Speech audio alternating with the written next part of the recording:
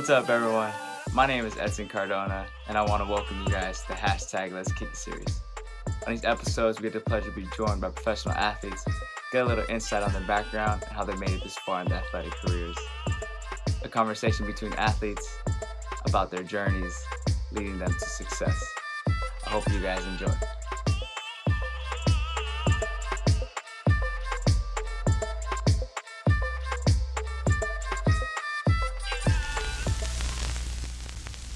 What's up, everyone? Hope you are keeping safe with the COVID-19 pandemic, and my hope is that we're all doing our part in standing in solidarity with the racial justice movement and against police brutality because Black Lives Matter.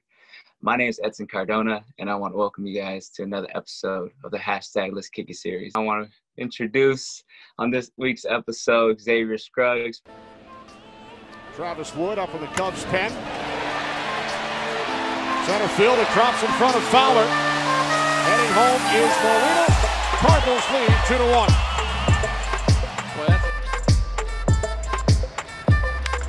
Scruggs to left. It's deep and gone. His first major league homer. Xavier Scruggs. A two-run shot. The eyes in 771 minor league games.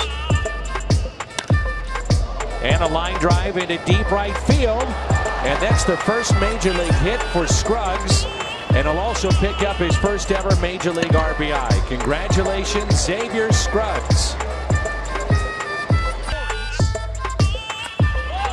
He delivers here as Xavier Scruggs sends this one up and out. First pitch swinging, a three-run home run for Xavier Scruggs. And the Marlins have a 5-0 lead. Scruggs was not even in the starting lineup. Professional baseball player, born in Los Angeles, raised in San Diego, played for Poway High School, played at the University of Las Vegas, played for the MLB teams, the Cardinals, the Marlins, ended up going to Korea in the KBO League, played for NC Dinos, and then played for the Leones de Yucatan in Mexico. So without further ado, I would like to introduce Xavier. How you doing, boss? I'm doing good, man. I appreciate you having me on here. I feel real special right now. No, man, I appreciate you. I want to thank you again for being part of this episode of the Let's Kick It series. I mean, we'll get started. Let's do it, man. I'm all about it. All right, so everyone has, their story on becoming an athlete in whatever sport that they, ended up playing, now professionally. So when did your journey as an athlete begin? Yeah, my journey as an athlete began probably when I was about 5 or 6 years old. My dad, I remember he handed me a bat and said, "Hey, you're going to be playing on this little league team here." And I said, "Baseball, playing baseball? I don't know about baseball. I like basketball and football." But I remember, joining the T-ball team, couldn't hit worth a lick, couldn't hit the ball off the tee. I was trash. So that's kind of where things started. But at the same time, I noticed over the years that I was able to start to develop some skills, some good hand-eye skills, hand-eye coordination. Basketball, baseball, and football were my top 3 all the way till high school. And then just kind of stuck with just baseball at that point because I knew I had a good opportunity to take it to college education, college scholarship. And also I got drafted my senior year of high school to the Seattle Mariners. So I knew there was opportunity there. And through those youth years, I really tried to focus in on really being smart about my skills and really taking advantage of practicing them, getting them better. And work ethic was always something that was huge for me, no matter the age. It was from 6, 7 years old all the way till now. So that's kind of how I started playing baseball. It's crazy to see, right, that you had, a little bit of passion for other sports, like you said, like basketball and football. And so going into that transition to high school, I mean, playing baseball, you knew now that you had, the skills and what it took to get to a D1, university or playing with the scholarship. So what was it for you that ended up being, that, all right, now I'm going to take baseball more serious so that once I can, get that D1 scholarship or whatever it was to play at a D1, what was it for you that was kind of that, okay, X factor that I can be, that D1 baseball player instead of the other sports? Yeah, I think for me, it was the basketball players were getting too tall for me. Football players were getting way too strong, man. I had to just lock in on something that I knew I was, really good at and really passionate about. And I had kept hearing people tell me, okay, there's opportunity for you to get drafted, opportunity for you to go get a college scholarship. College schools kept coming, seeing me play. So I knew that this was the route that was going to be best for me. And it was always ingrained in me at an early age that college education was really important. Both of my parents graduated from a 4-year university. I understood the benefits that came from it. And so for me, it was always something I was always really excited about. So once I started getting some looks from the colleges, I really try to take advantage of it and say, okay, I have some opportunities to go here. Let me figure out what my best fit is. And, baseball, that was the motivation that I needed in high school. It was like, okay, I'm starting to get some recognition, starting to understand that teams like me, some schools like me. Why don't I keep working hard at this and keep pushing at this and take this as far as it can go? A lot of athletes don't really see, how important it is to get that college education. I mean, if you're a good whatever athlete in baseball, football, soccer, basketball, a lot of players decide like, okay, if I can't have that opportunity to go play pro at a high school, then I'll go. But at the end of the day, a lot of athletes don't see like they have to have a plan B at the end of the day. God forbid anyone gets injured or whatever happens, you don't get the opportunity anymore. Having that college education is so important, and no one can take that away from you. Getting that piece of paper at the end of the day that says, hey, so and so graduated from this university, or it's so important. And a lot of athletes need to see that nowadays, that focus on also getting your college education, because it goes hand in hand with the sport. Absolutely. And obviously college isn't for everybody, but at the same time, if you have something that you want to focus on, or you have something that you want to really excel at, and you have that avenue through sport, why not take advantage of that? If somebody's going to pay for it, why not take advantage of that? Even if it's going to be a partial scholarship, or you walk on and have an opportunity to earn a scholarship, I think that there's huge benefits in that. And that's going to be a separator from you and somebody else later on down the road, in sport or out of sport, So just like you said, having that piece of paper, having that recognition, having that opportunity to just live a college atmosphere, college lifestyle too, that gives you such amazing learning experience. I think that that's important as well. So all those things that you mentioned are huge on your road to success for life. Yeah, it definitely gives you, a different side of your youth and living, on your own and figuring out what do you want to become growing up. And so transitioning into the college, going to UNLV, getting your scholarship, if you can tell me a little bit about, getting that paper, signing it, and getting, your senior year, not having to worry about it. A lot of players, go into their senior year, don't know what's going to happen, haven't gotten that scholarship, haven't gotten, looks from any colleges. So it's everyone's dream to get that scholarship and go to a university and not worry about it. So how was it for you, if you can tell me that, whole experience of getting looked at by colleges? Yeah, it was amazing. It was a blessing, being a junior and committing to a school and knowing that you already had a school throughout your senior year. It takes a weight off your shoulders. And for me, and for a lot of guys with baseball, it's like, okay, you have the opportunity to get drafted out of high school. So now I can start focus on, okay, is there a professional opportunity here? So then I start kicking it into another gear, really starting to focus on, okay, let me see if I can get some looks at some professional teams as well. So then you start to it really shows you as an athlete what you are capable of doing and where you can maybe see yourself down the road years from now, So it starts to put those wheels in motion, that it's okay. It's not really so much just for fun anymore. You're like, I can make a living out of this thing. Like, this is serious. So knowing I got that college scholarship, that opportunity, it just made me work harder, motivated me more, and then just being drafted my senior year by the Mariners, I knew that, okay, if I just go and give myself 3 good years in college, I can be a professional at this. I can get drafted again and really take it to the next level. So even though I got drafted, college baseball was always on my mind, going and living that college experience and lifestyle. It was something that I was always excited about.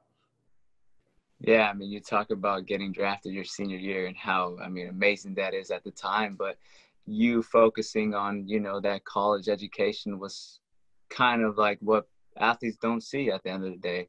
They only see what's in front of them and don't see the long run, and it's amazing to see your story and how, you gave up, that opportunity to go play pro, but you knew if you can, keep going, sticking with your discipline, that motivation to go those 3 years and ball out so that later on you can get the same opportunity, then it was going to happen for you. And so the transition for you to go into college, I mean, being a rookie, playing against seniors, juniors, guys who've been already in the collegiate level, how was that experience for you coming in as a freshman? Yeah, the transition definitely wasn't easy. But like I mentioned before, I knew I had a goal in mind, and I knew that the type of caliber player I was, and I was able to play at the professional level, I knew that I had to just focus on getting better every day. I couldn't worry too much about who was around me, whether it be senior, junior, who I'm competing with. I tried to just really focus on getting better every day. So for me, and this is what I tell athletes all the time, it's like, you almost have this bubble around you, and if you're able to stay within that bubble and not worry and get so distracted about other things and other things that could affect you and other things that are out of your control, then you're going to be much better off. You have to control what you can control. And so it's definitely a transition, to answer your question, but at the same time, I knew what I was there for. I knew that even if I took care of business as a freshman, before going into the season, I would be a freshman starter, which I was. And those were the goals for me. So when I really sat down and looked at the goals that I had, I figured out, okay, how am I going to attack these, and how is this going to help me project to what I want to be after college? So I try to stay focused on that and really lock in on those things. Yeah, being able to have goals in mind and set those as a freshman, being a freshman starter, like those are all things that everyone wants and can gain if they put in the effort. And so were there any obstacles that you faced throughout college, and how did you overcome them? Yeah, I think one of the biggest obstacles for me was just making sure that my body was in the right condition. I had before going to college, I hadn't really lifted weights too much, hadn't done too much conditioning like on my own. So I started to learn a lot of those things when I got to college, and I really tried to take advantage of that, because going into college, I was more of a chubbier kid. I was eating a lot, just eating whatever, didn't know much about nutrition. But once I got to college, I started learning some of those things, and I saw how they had effect on my body, how they had an effect on my energy. And just being able to learn about those things was huge for me. So I tried to take advantage of that as well. Another thing that I had to get past was just those normal Vegas distractions, right? So I was a young 18, 19, 20-year-old. I was never 21 in college. So I had those little temptations to be going out to the club all the time, partying all the time, underage drinking, going to the bars, whatever it may be. So I had to reel myself back in a few times and realize, okay, if this is my goal, if I call myself a leader, first and foremost, I need to be a leader for my team, need to be a leader for my university. And then second of all, if I call myself having a goal later on in life to be professional, I got to make sure nothing gets in the way of that. So, you always have fun during your college experience, but at the same time, you have to, like you said, remember your goals and go after those goals. And when you set goals, be consistent about them. So that was what I had to make sure that I did. There's a lot of, things that come into play when you go into college. And like you said, you're in the heart of it all, Las Vegas, a lot of temptation that goes in that city, but you knew what you wanted. You knew your end goal was to get drafted. Your end goal was to play in the MLB. And so now fast forwarding a little bit into that, draft day, being with your family, getting that phone call. I know it works a little bit different for the MLB draft and any sports as well, but how was that experience for you? Because that's a dream come true, right? You had it already senior year in high school, but now you worked even harder to build yourself into the player that you wanted to be. and you learn so much throughout college. And so if you can give me a little bit of the details on that experience of being drafted in the MLB. Yeah, it was an amazing experience. I just remember I had worked so hard, like you said, to get to that point and have that day come. Me and my family, I remember my aunt, she had made draft shirts. She was getting us dressed up in the draft shirts, and I was all excited about it. I didn't know when I was going to be drafted, but I just knew I was going to be drafted at that time. With baseball, you're just checking the computer at the time. It wasn't on TV or nothing like that. And there's 50 rounds at that time. There was 50 rounds for baseball, so it was a long process. I even went to the gym during the day because I was a little frustrated. I was like, man, I haven't gotten drafted yet. What's going on here? I see some of the other names on the ticker. I'm like, I'm better than that dude.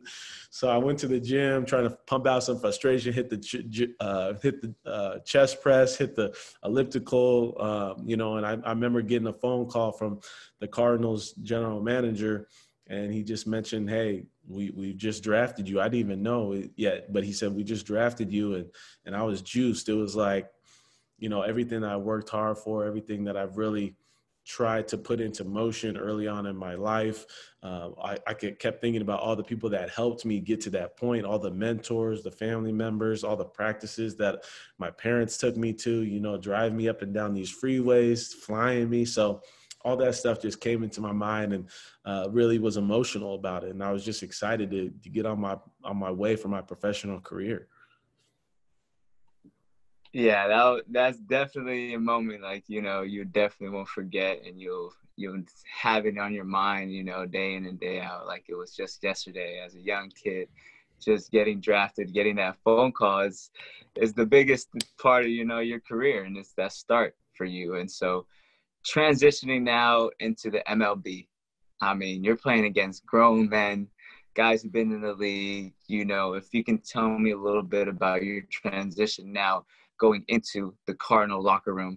I know there's a lot of stages to go until you go play to the highest, the MLB. But if you can tell me a little bit about your transition until you made it to the big leagues. Yeah, definitely, man. I was in the minor leagues for 7 years before I even got to the big leagues. So that was a long period, a long time coming for me. I knew that eventually if I just kept at it, I was going to get to where I needed to be. So it was an experience in itself, just knowing, okay, I'm called up to where I've been dreaming about going for so long. I've been grinding these minor leagues for 7 years, eating peanut butter and jelly sandwiches, sleeping on these old buses, 14-hour bus trips. And now I'm finally like staying at the Ritz-Carlton, order room service, eating whatever I want, flying and having the stewardess bring me whatever drink I need, no paying for it. So, it's finally like a point where I was like, okay, now I see why I got the opportunity to have to go through this grind, because it makes it that much sweeter once you get there. So once I stepped into that Cardinal locker room, it was like, okay, it's go time now. This is where I know I belong. This is something I've been grinding for a long period of time. I'm familiar with all these players because a lot of them I came up with. So I was comfortable, not too comfortable to where like I wasn't, I felt that there was still anxiousness within me, but at the same time, I knew it was like, okay, this is somewhere I belong. And, playing with the Cardinals for 2014, 2015, amazing experience. It's such a historic organization. Fans flood the stadium every game, every night, all red. So just such a huge organization in itself. And it was an opportunity for me to just get better. That's how I kept looking at it. I was like, okay, now I'm in the major leagues, but let me find a way to just keep getting better every day, and leave a statement on this field every night. Yeah, having that experience and you talking about it, I mean, it gives me goosebumps, like being able to see you become so mature throughout those 7 years and keep grinding, like you say, is amazing, because you persevered through everything. I mean, you went through it all. And like you said, at the end of the day, I know where I want to be and I'm going to get there. And you made it, right? And you really see the difference of players and how sometimes, that mental strength kills players. I mean, players who've been in the minor leagues for 7 years. Not everyone goes through. Some, quit after 3 years, after 1 year. They don't see, that light at the end of the tunnel where they're like, keep on pushing, keep on pushing. And for you to go through all 7 years, grinding out, putting all that motivation in day in and day out, you realize, and like you said, now I can order whatever I want. I got room service. I mean, those are just little perks, but at the end of the day, getting that start and getting that play, it makes you a better player. And a lot of athletes don't understand, or even people, don't understand behind the scenes of what it takes to be a professional athlete. They don't see that hard work. They think it's like easy for someone to come in, get that contract, and you're playing. At the end of the day, not everyone gets that opportunity. You got to work for that.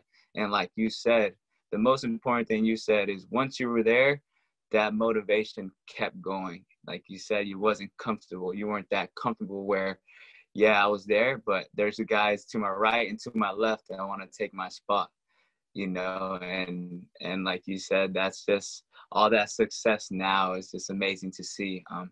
And so after seeing your success with the Cardinals, going to, the Marlins, going and playing in Korea, playing in Yucatan, Mexico, I mean, all the success now, if you can, who do you credit your success to? Yeah, I mean, I wouldn't be able to name one person. It's tough because I've had so many mentors in my life, from a David Justice who played with the Braves, a Tony Gwynn, my own father, my mother. I've had many college coaches that came through UNLV multiple years that helped push me. Even the guy that recruited me, I still talk to him today. And then there's been multiple Cardinal hitting coaches. Like, these people all help push me to be a different level of an athlete. And it had almost nothing to do with on the field stuff. It was all like mental. So for me, everything that they talked about, everything that they helped me persevere through, everything that they helped me understand, okay, I need self-discipline for this. I need to be motivated for this. Even though I don't want to do this at this time, I still need to do it because this is what the best of the best do. So everything that they did was almost more of like a mental approach toward everything that I want to get better at, everything that I want to do. And, once your mental is right, once you got the right, thoughts in your head, then you can just be free, man. You can go let your abilities take precedence over everything. You can go and let your talents just go wild, man. And that's what I get excited about, is like, okay, let me make sure I get this mental right, and now I can just go to work. So for me, there's been so many people down the line, and definitely have to give a lot of credit to my father who started that. He's a big baseball guy and loved the game and kind of taught me the game growing up. So for me to be able to learn that stuff from him and take it level by level, grade by grade, age by age, and all the way to the professional ranks in Major League Baseball and all these other countries, has been a blessing. So it's been a lot of people that have had played part in that. Being able to have that support from everybody definitely helps, being able to have those people who believe in you. And like you said, your father, who was a big influence in you playing, and him, at the end of the day, seeing you at the top level, is amazing for him, because he gets to see, like, man, my son worked so hard and now he made it to the MLB. Now I can rep his jersey, have his name on my back. I mean, that's every athlete's dream come true. But like you said, the mental, is very important in an athlete's career, because it can either make or break, their career. And like you said, if they aren't happy at one point, or, the coaches don't like them, or players, this and that, I mean, they won't perform at their highest, and it's very hard for an athlete to really be able to focus on that mental capacity where they can be strong-willed and not be broken at any moment. And like you said, that was a very important thing in your life, where you had those people that were off the field that really helped you. Hey, mentally, you got to do this, so that when you do get on the field, then it's a piece of cake for you. And so what advice would you give to your younger self if you could? I mean, there's a lot of the younger generation that, don't have that mentor or don't have, a lot of support. So if you could give yourself advice, when you're that 15, 10, 20, what advice would it be? Yeah, I think the biggest piece of advice would just to keep asking questions. Whatever I want to do, if I want to get to a certain place, like ask questions. How do I get there? What are the things that I need to do to accomplish that? What are some goals I need to set? What does my routine look like? What should my focus look like? So just asking questions. I think a lot of times in our youth, we're afraid to ask. I don't know if that's a man thing, an ego thing, whatever it may be, but I feel like that's one way that we can always grow is just asking questions, learning about something that we don't know about. Even if we don't have the mentor or a father figure or a parent, whatever it may be, figuring out who knows what I want to know and let me ask them. Even if that's Googling something or looking on YouTube, like we have the resources nowadays with social media and everything to where we can go and look at our favorite athlete and see what he does as far as routine wise, some of the things that he does on and off the field, on and off the court, ice, whatever it may be. We can see what he does, what she does, what they eat. Like those are the things I feel like this young generation can learn so much from. Is everything is documented nowadays and people have easy access to it. So go figure those things out. So that I think today's technology is a huge thing, and that's what we have to use now. So for me, that ask questions and use the resources that you have, man. There's so many abundant opportunities and avenues to take your athletic career that you don't have any excuses nowadays. Yeah, having, the whole just internet. It's like you can have so much information for somebody to just look up, and like you said, check your favorite player out. You'll be able to see that.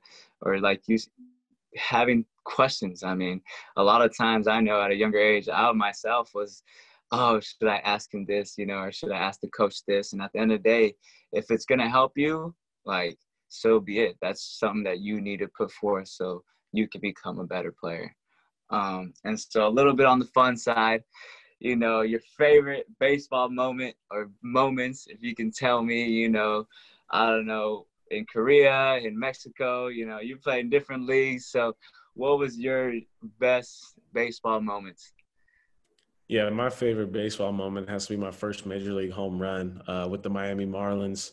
I just remember, you got a legend, Ichiro Suzuki was on second base, hit the ball to left field, hit the crack of the bat, and I just knew it was gone. I was like, oh, this is my first homer. Just jogging around the bases like on cloud nine, coming around third base. I got my man he's the all-time pinch hit leader, coaching third base. Lenny Harris daps me up. I'm coming home. I dap up Ichiro, and then I come into the dugout. I got Don Mattingly right there, big time legend. Obviously, Barry Bonds was my hitting coach at the time. So I'm like, man, this is just surreal. Like, I can't even believe this moment right now. So I was on cloud nine, man. I didn't even feel my body for like the next 24 hours. So it was an amazing experience. I'll never forget it. I got the home run ball. So it was something I'll never forget. That's amazing. You talk about all these legends, right? And you see it, and it's something you dreamed for. I mean, definitely the experiences that we all live for as athletes, and it's just amazing to see that. If you can talk a little bit about that whole being in Korea, being in KBO League. I mean, how was that transition for you, being in the MLB, playing in the States, and now getting the opportunity to play abroad? How was that whole transition for you to now being a total different bubble, not being in the States, not being close to home? I know you've been, I mean, it's a lot different out there. So how was that for you to just really figure yourself out on being in that league? Yeah, no, it was tough, man. It was tough because I think the toughest thing is, not being able to know the language and not being able to know even like their alphabet, because it's characters, man. Like when I went to Latin countries, I could still at least put words together because they got the same alphabet, but there it's totally different. So kind of learning those things was the toughest thing, and not having only but one or two guys to really converse with in English was something that was really tough. Luckily, I had a great translator over there. Me and him became close friends. I actually had two of them. We were really close friends even till today. So that was the toughest thing, that language barrier. But I really learned that, as long as you give effort to try to figure out what somebody's saying, or try to like relationally learn about somebody else, that, the language barrier can only be so high. You can knock that down in multiple different ways. So I figured, my time there, I had 2 years there. I really learned about all of my teammates. I learned a lot about the Korean culture. And it was an experience I'll never forget. I even had my first son over there. Me and my wife had our first son over there. So it was something that we'll just never forget. And we loved our time there. As an athlete, I mean, we get the pleasure to play in different places and really be able to learn about different cultures, like you said. I mean, having your son being born out there is different too. Like, you never would have thought, and it's amazing to see now. Like, I was out here, my son was able to, be born out here. I was able to play for 2 years, and now I can go back and play in Mexico, and then go and so it's just amazing, your story, man. I really appreciate your time on being on the hashtag Let's Kick It series. It's amazing to see, all the things that you've been through and that motivation that kept you going. I mean, at the end of the day, I feel like that motivation that kept you from getting that draft your senior year and being like, hey, I'm going to put this on the side, but I know that if I keep on going with that discipline, that motivation to get that second draft, then it's a dream come true. And so it's just amazing to see. Nah, man, I appreciate that. It's been fun jumping on here and chopping it up with you, man. And, I think this is really cool what you're doing with the athletes and everybody in the industry. And I think that, it's a good way for us to tell our story, allow others to kind of hear what we've gone through and relate to so many people, because ultimately, like, we all have some of the same issues. We all go through some of the same things, no matter the sport, no matter the career. So this is really cool what you're doing, man. No, definitely, man. I appreciate you. And definitely gotta get your jersey, put it up here one time so we can have you get it signed, And so I just want to thank you again, man, for being on this week's episode on the hashtag Let's Kick It series. I wish you nothing but the best. And we'll definitely, talk soon. I want to thank everyone who joined on this week's episode on the hashtag Let's Kick It series. Once again, I want to thank Xavier for being part of this and taking time out of his day. Check in next week. Be tuned in. We're going to have another professional athlete join us. Enjoy and have a good rest of your day.